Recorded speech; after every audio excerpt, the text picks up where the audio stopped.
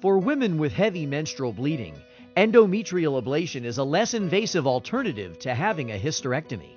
On Thursday, September 27th, you can see the procedure live from Bon Secours St. Francis Health System in Greenville, South Carolina.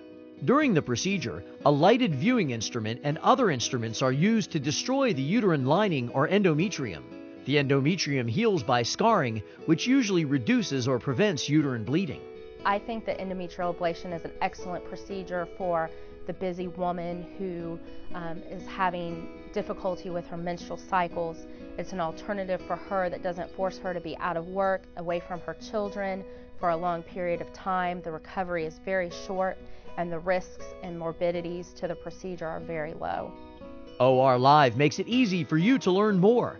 Just click on the Request Information button on your webcast screen and open the door to informed medical care. Please join us on Thursday, September 27th at 5 p.m. Eastern Time for an endometrial ablation live from Bon Secours St. Francis Health System.